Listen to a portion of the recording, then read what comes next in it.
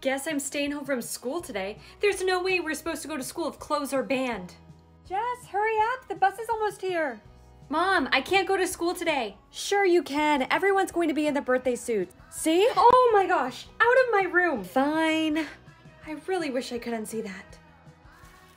Billie Jean, that suitcase might be covering up your front side, but not your back side. You're fully exposed. I am not. I taped an Amazon box to my behind. You can't see anything. Although it does make it difficult to sit down. Good idea with the trash bag, though. That would have been way better than chugging around a suitcase all day. What was that noise? Jess, is that a poodle on your booty? It's a birthmark. Becky cut open my trash bag. You have to figure out what her deal is.